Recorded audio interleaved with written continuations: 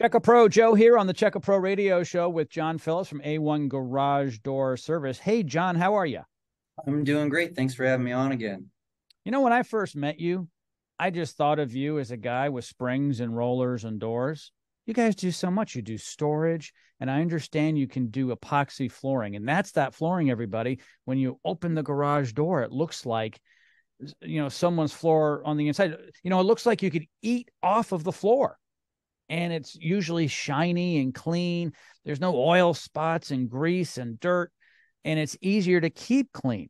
So we'll talk a little bit about what people can get from A1 Garage Door now with epoxy floors. So we've been doing epoxy floors for about 2 years now. There was a guy named Chris Hahn that came in. And what's funny is in our old training center, Chris comes in and we actually had a different company before epoxy floors was a thought. And he comes in and he was like, we are redoing all of this. Well, then we have our new A1 Academy. And so the A1 Academy has been open for the newest facility coming up on 2 years, right?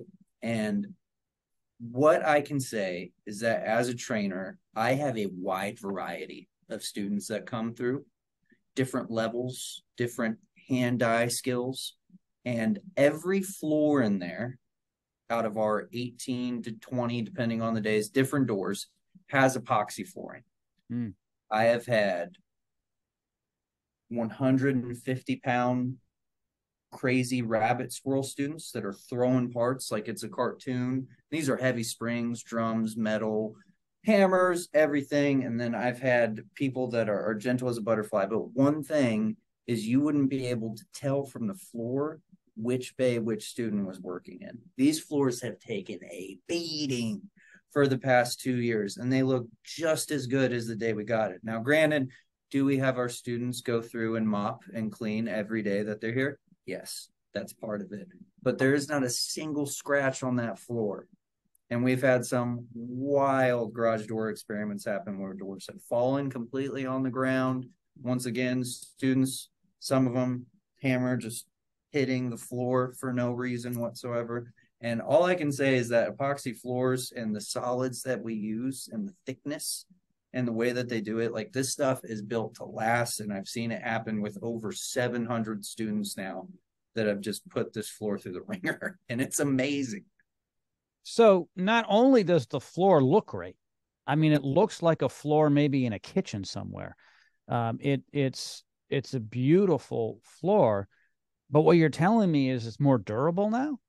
Yeah, and it's durable in the process. So Chris Hahn, he's been doing this since before I was born. Sorry, Chris, I'm not trying to throw you out there like that. I'm just showing his experience. But he's been doing this a long time. And, he talks to me about how they like acid etch and stuff like that. And that's not how Chris will do it. So he actually gets like diamond cut, grades the entire floor. And then we only use the best type of solids. So that's the mixture. And a lot of that, they'll set down in a coat this thick, but then it evaporates by like 60%.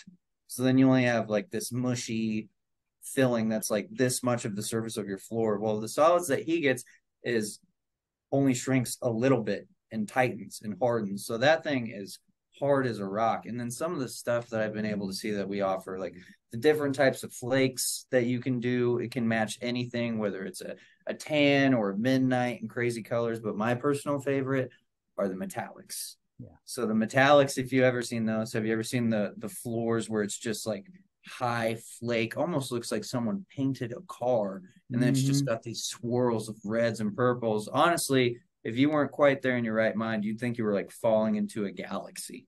It looks so beautiful walking in there. So if you really wanted to step up, you don't even have to do it in your garage necessarily, but just to step up the looks and then also have something that's beautiful that you don't have to be too careful with.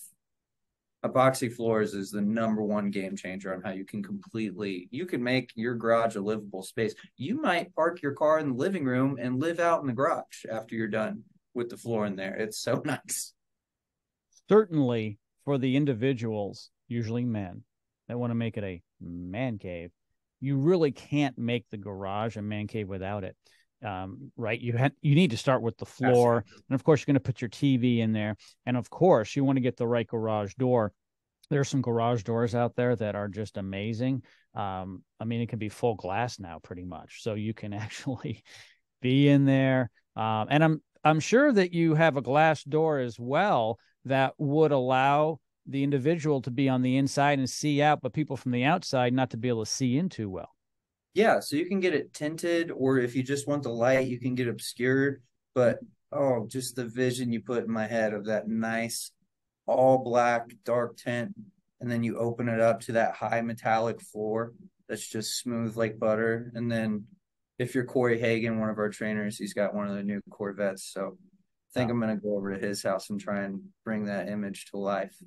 Because man, that would be a beautiful thing.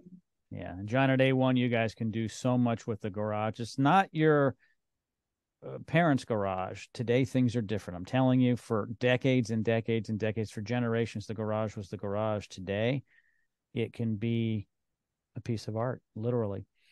John, thank you Make so me much. cry. I really appreciate it. I appreciate you too, brother. Thanks for having me on. All of John's information, of course, is located in the notes section of this podcast. He's one click away for beautiful garage floors and, of course, garage doors as well.